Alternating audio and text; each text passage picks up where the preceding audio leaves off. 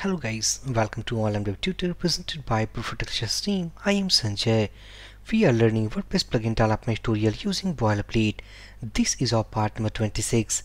Inside this video session guys, we will discuss about listing of all book self data to DataTable. Inside last video, we had discussed about that is how can we store our form data that is book self data to our database table. So if I back to our browser, now go to database. Now inside this table called tbl-book self, inside this we have stored all the form data. Now inside this video we are going to show all these stored data inside this list book self. And remember, inside this page so far we have developed a data table. Now inside this data table we have called ID, name, capacity, status and the action. Now inside these columns we will show the respective data called ID, book self name, capacity, self location and status. So back to editor, go to partials folder, and inside here we have called the template file for listing book self called tmpl list-book self. Now inside this we have to read all the data. So if I go to this file, inside this file scroll down, or simply here we can see about that is tmpl list-book self. Now this is the method actually we are calling. Now inside this method we need to read all the data and render all the data inside this template file. So let's say that global wpdb, this is global WordPress data object. Now we are going to use this object value, and by using this object we have several methods to read data from our database. So let's say that book underscore self equal to wpdb, and we have method called get result. Inside this we are going to use the prepared statement. So let's say wpdb prepare method, and inside this we are going to use called select star, that is from all. So let's say from, and the table name we have. So remember in the last video we had included the object that is tbl activator. So if I copy this table activator back to our method, now here let's say that this table activator, and we are going to read. So if we go to includes folder, activator file, scroll down, and this is the method name. So copy the method name, we need to pasting it here because it will return the book self table name.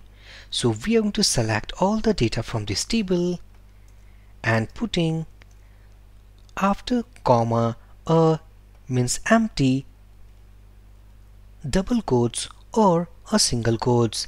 It is because let's say that if we supply any where condition, let's say where id equal to 1, so instead of putting static value, as we know that in the previous lectures where we had discussed about global wpdb object, so we need to pass the placeholder. So for the integer value we need to pass call the %d, and the respective value of id we need to pass it here. So let's say that in case if we supply about the where condition, so simply we need to write call where id equal to %id, and here we need to pass the respective value. Now this is for the integer value.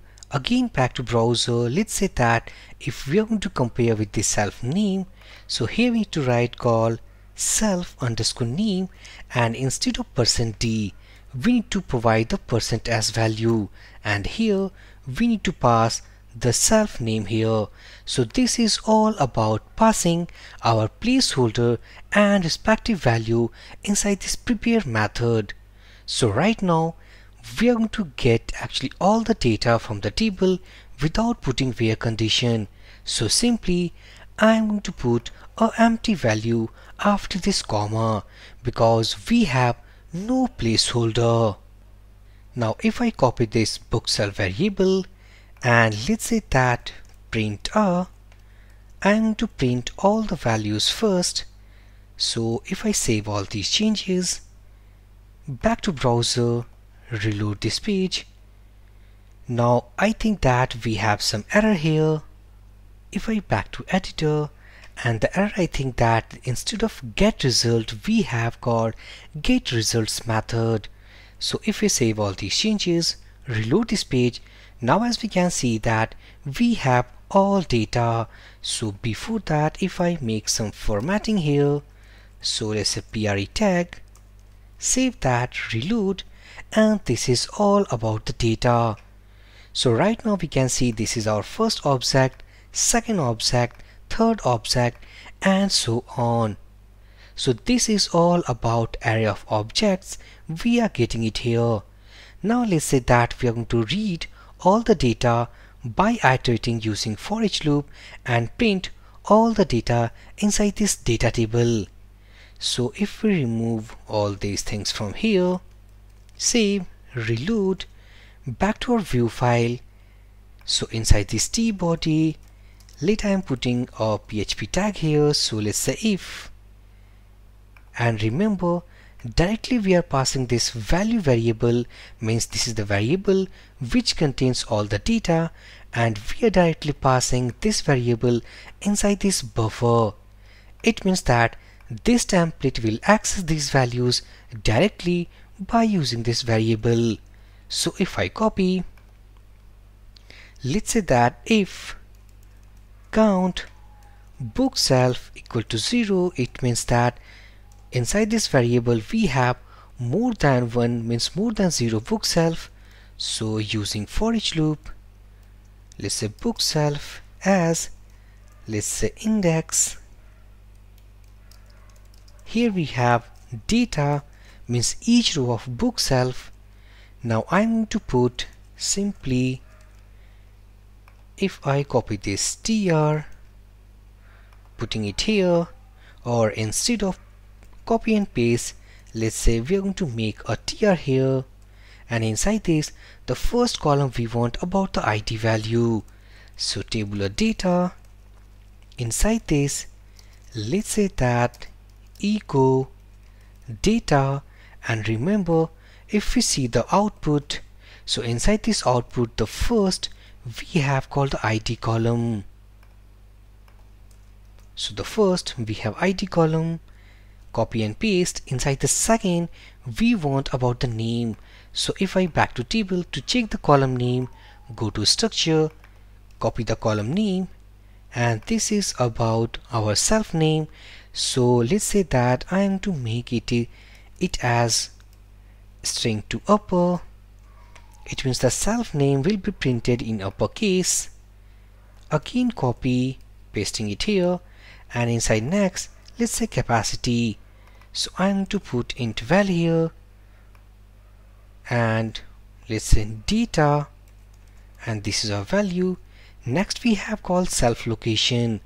So after capacity I'm to add one more column, and let's say that it will be something, let's say location here. So if I copy this column name, I'm putting inside this t footer as well. So copy, pasting it here, and this is all about if I copy this self location, pasting it here. Now the next tabular data we have called our status column. So on the basis of value, if I go to this listing, now inside this listing we can see we have two possibilities. First is either 1 value, or in the second we have 0 value. So let's say that in case of 1 we want to show a active button, in case of 0 we want to show a inactive button. Back to editor.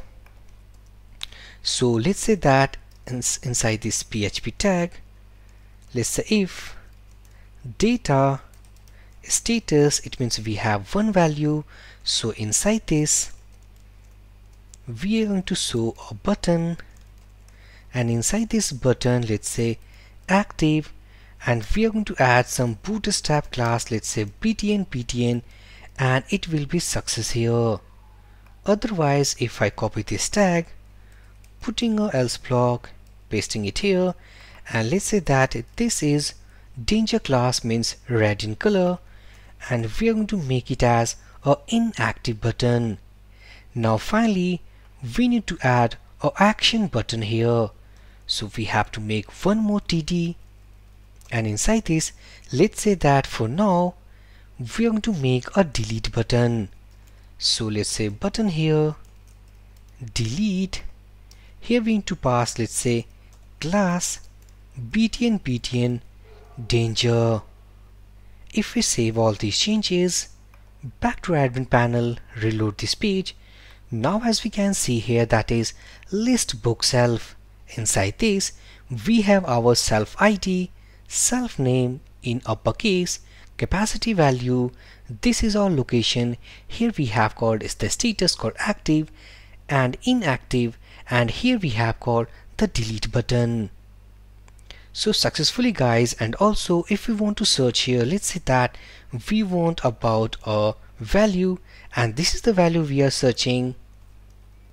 If we want to search about, let's say, self number 3, and this is what we have called the self number 3, it means this value will be compared with the each value and get filtered.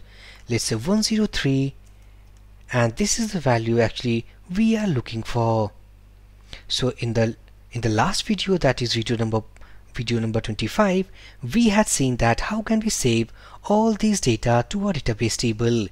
Now inside this video, we have listed all the book self data inside this data table. In the next video, we will see that while clicking on these buttons, how can we delete a particular row from this data table as well as from this database table. So inside this video session guys, if you went out, then please drop your comment. I will give my reply as soon as possible. So for this video session guys, thank you for watching and have a great day.